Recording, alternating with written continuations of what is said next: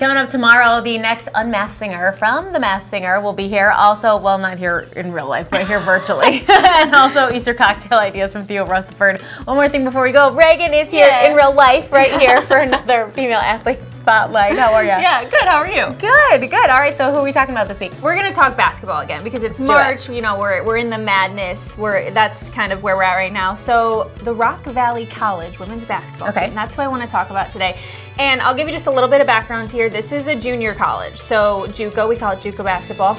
And they are on a heater this season. One of maybe the best season probably they've put together. 30-0 in the regular season. Whoa. They're the only RVC team to have done that in 47 years. Wow. So they're really making history. You know, they're averaging over 90 points a game, 44% from the field, 28% from, you know, three-point range. So, you know, and their goal this season, go and win a national championship, go and get a ring.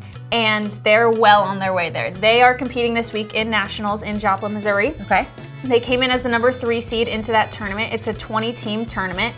And they actually won last night. So our girls are still going, and we're very excited about it. And they actually play again tonight. Okay. So we'll see. They're now into the Elite 8. So we have, you know, 8 teams left. So it's the quarterfinals, and you know, it's been so much fun, honestly, just to watch them all season. You know, I never thought that I would get so excited about following, you know, this team, but Daryl Watkins is their head coach, and he's done just a phenomenal job this season, and you know, really pushing these girls beyond. And now they're 34-0 on the season right now. That's just unheard of. You don't hear about things like they have a goal coming into the season, but you never think it's going to be that you're going to win 34 games in a row, right? That's crazy. And that's another, you know, record for them. So it's just awesome because it also gives Rock Valley, you know, more attention. Like you have girls that are wanting to come play for this junior college team from California, from all over the country, and it's because of, you know, the attention that they're getting with how well they're playing. That's awesome. What a cool time to be hanging in Rockford, being able to right? follow these girls. So 3 more rounds? Yeah.